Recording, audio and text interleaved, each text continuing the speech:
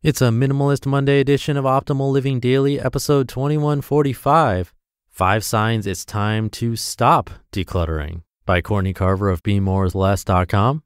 And I'm Justin Malik, your narrator. And we're going to jump right into our post today and continue optimizing your life. 5 Signs It's Time to Stop Decluttering by Courtney Carver of BeMoreWithLess.com. I'm a big fan of decluttering. I've spent several years doing it and writing about it.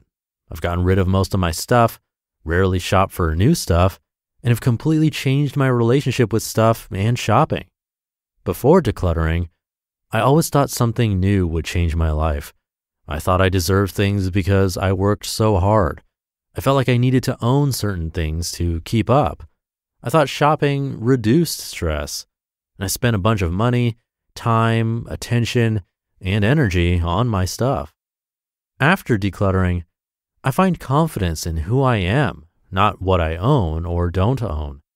I know if I wait 30 days before I purchase, I usually won't want it anymore. I don't worry about people judging me on the things I choose to include in my home. Instead of shopping to reduce stress, I turn to self-care. And I spend my money, time, attention, and energy on taking care of myself, people I love, and on projects and passions I really care about. I believe decluttering is a powerful part of the process of simplifying your life and creating more time and space for what you love.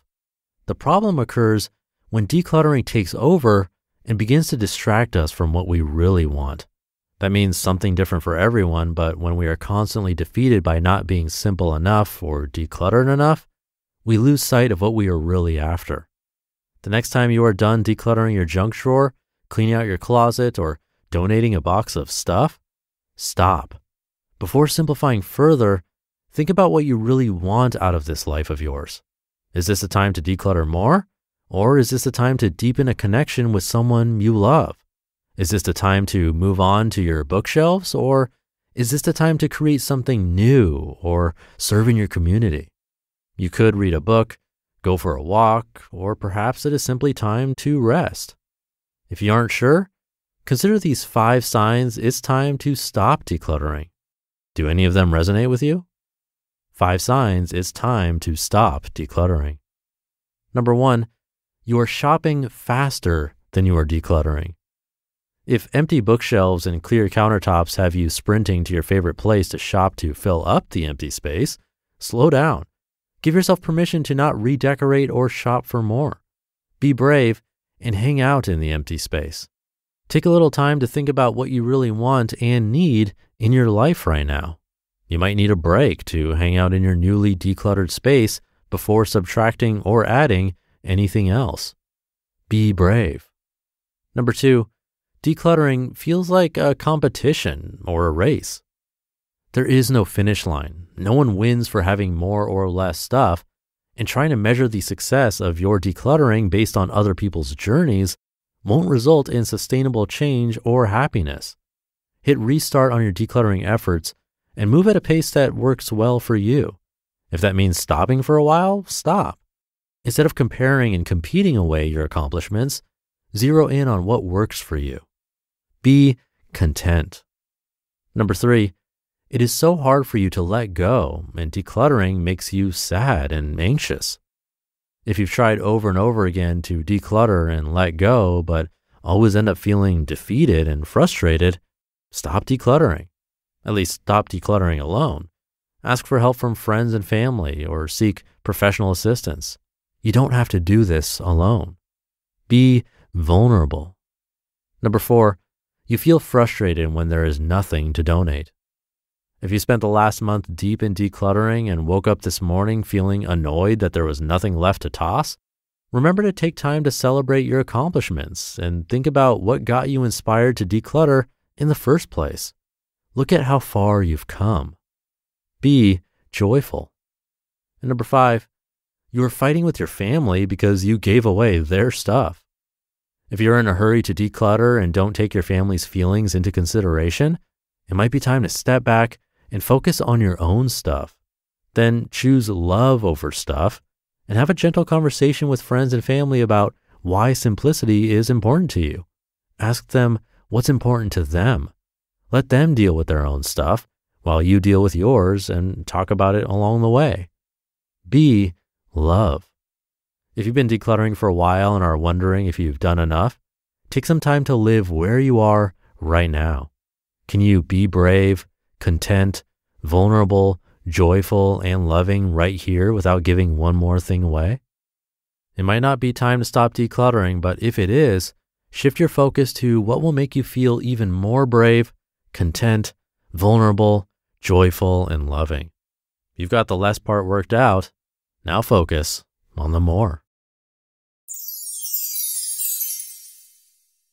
You just listened to the post titled 5 Signs It's Time to Stop Decluttering by Courtney Carver of BeMoreWithLess.com. And now here's a myth you might be familiar with. You only have one immune system. Well, the truth is you have two. Your oral microbiome acts like a second immune system.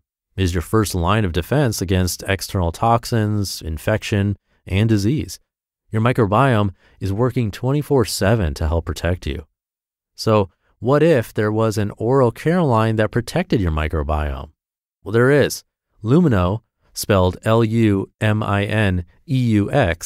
is the first oral care line designed to strengthen your oral microbiome by saying no to lots of ingredients that can harm it. That's why their name is pronounced Lumino, because it has no harsh bleaches, no artificial dyes, and no alcohol. Only all naturally derived, delicious, hard-working ingredients that clean, freshen, and whiten, as well as the other guys without the harm. Introduce yourself to Lumino. We are dedicated to illuminating better ideas in oral care. So join us, be illuminating. It's available at Whole Foods, Walgreens, and Sprouts.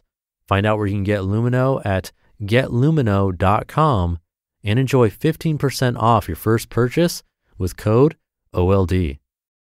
And thank you to Courtney. A more rare kind of post for Minimalist Monday.